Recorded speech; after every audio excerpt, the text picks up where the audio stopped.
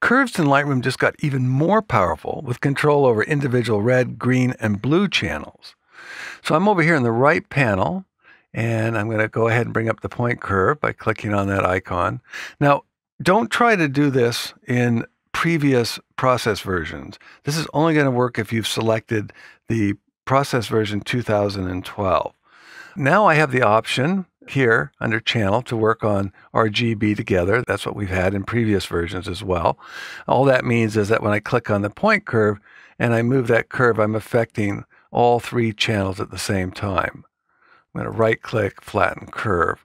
Now, if I click here, you can see that I also have control over the individual channels. And this is something we've always had in Photoshop, but to be able to do this in Lightroom now is just so sweet. I'm going to go ahead and do something very practical here. You can do all kinds of crazy things by individually manipulating channels, but this is a practical exercise.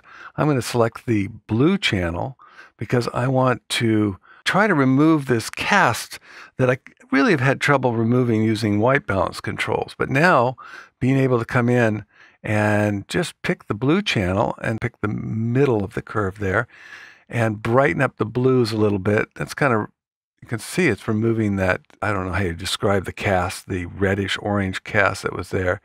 Darken the blue, you can see that cast really strongly. But by brightening up just the blue channel, I've really improved that image.